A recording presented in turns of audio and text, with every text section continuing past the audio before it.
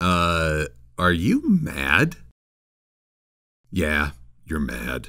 I understand. It's been a while since Dr. Wolf and I paid tribute in that Spike speculation video.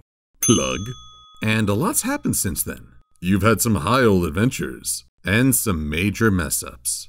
But if you'll kindly shift your focus over yonder, you'll see absolutely nothing. Which might seem like I'm trolling you, but in truth I'm just diverting your attention away from my cohort. Haha! Once again, I am the master of deception. Spike occupies a unique place within MLP. The single most recurring male character, he's been both aid and hindrance. He's the butt of many jokes, and the only one having a laugh. He's been the focus of some of the worst episodes, and some of the best. What pushes this duality? Let's look at this as we go over what makes Spike special. This is my heart that goes. I can't stop, you can't stop, you can't stop. This is my heart and soul, and nameless feeling. What I said back in the day still holds true. During Season 1, I didn't think that highly of Spike. Not only was he absent for most of the big events, his main goal appeared to be having a laugh at the pony's expense. We got Parody, Rainbow Crash, Spitty Pie, Apple Teeny, Flutter Guy, and, I got nothing. It's hard to genuinely like a character who comes off as so caustic, and the fact he wasn't contributing to the solutions didn't help. But then Spike began to undergo a change. He became the #1 assistant. And I don't mean just to Twilight, though that's where a great deal of his best moments lie. I guess the transition started in Owl's Well That Ends Well, when he thought he'd lost his place beside Twilight. She doesn't love me anymore. I think that was the first time we saw him being emotionally vulnerable. He'd helped Rarity in a Dog and Pony show, but that included the promise of gems to dine upon and the chance to impress Rarity.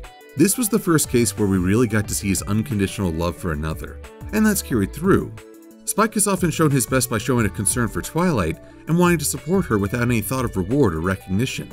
Yet as the series has progressed, that sphere has expanded. Sometimes he acts as the voice of reason to settle a quarrel. How about a medium amount of dirty, not too little, not too much, just right? Sometimes it's just kind, little gestures. Aw, cheer up, the show is great. I'll get you some punch. And as the seasons go onward, Spike becomes a more reliable part of each pony's life. He often acts as the group's conscience, offering them advice or encouraging them to take steps. So, what if you stayed out a little longer with your friends? I know they'd be super excited. Out of the mouths of babes. And I think this is doubly important coming from Spike, who is constantly stuck between two worlds. I've often viewed dragons and ponies as a way to describe the difference between gender expectations. Ponies are all about friendship, emotion, and camaraderie. Dragons are presented as solitary, aggressive, and forceful. They can have positive attributes, such as the noble dragon code, but it's always expressed through violence. Spike is a little bit of both, and as a result, he's the one character who seems the most unsure of his identity. Where am I from? Who am I supposed to be? Though I don't doubt that Twilight and company love him dearly, I do think it's their failing for not giving him a chance to explore what it means to be a dragon. In fact, he's been mocked for not being a dragon. Tough staying against one lame dragon. Now think about that for a sec. If Rainbow Dash wore such an apron, she'd likely be embarrassed or teased, but she wouldn't be thought of as less a pony. Why does wearing that and being helpful make Spike less a dragon? It's also curious that Spike is the only character who has shunned something for being too girly. I don't want any of that girly frilly frou-frou nonsense. Though he quickly changed his tune. This is gonna be the best night ever. You know why? Because we're all gonna spend time at the gala together. Meanwhile, Spike himself often thinks that he has to show his best by doing something grand. He daydreams of being the heroic knight. He thinks he's around to be the protector. Basket holder? I thought I was your bodyguard. Even though he is needed to be rescued as well. Does that make him less a dragon? I think not. If anything, Spike's greatest moments of heroism, including rescuing Rarity, didn't come from any desire to be top dragon or show off his strength and skill. The whole reason Spike's been celebrated has come from moments where he put others before himself. When he cared for others so much that it motivated him to act and stand firm. And I think that's important to show. A person can demonstrate their best without having to beat up the bad guy, lift mountains, or, slay the evil enchantress who is only disguising herself as a giant dragon. Yes. Point is, my lad, you don't have to hurt someone else to show your best self. and that's something worth celebrating. In fact, you've become the champion of 3 worlds by doing just that.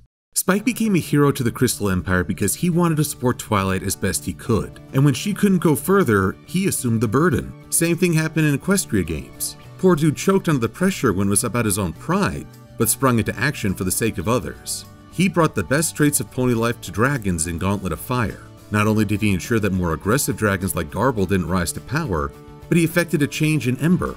Oh, which reminds me, I have a letter from her. Ahem. Happy special day. It's not that I like you or anything, just have a good one. Signed, the Tsundere Princess. I added that last bit.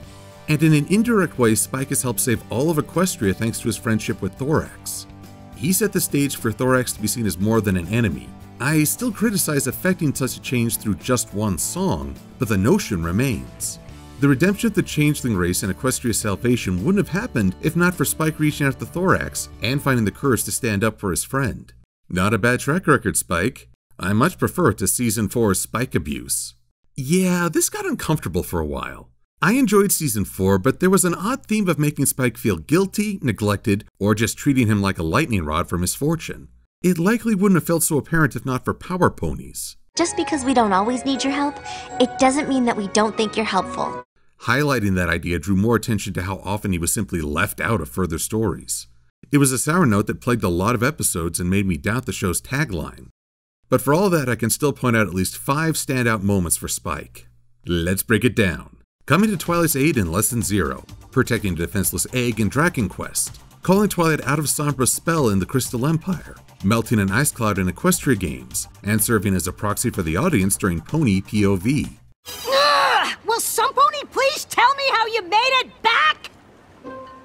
Actually, there are multitudinous events that I could point to where Spike has either stood out for the audience or acted as its representative. Those are just some of the big ones for me. Spike's had his fair share of flops as well.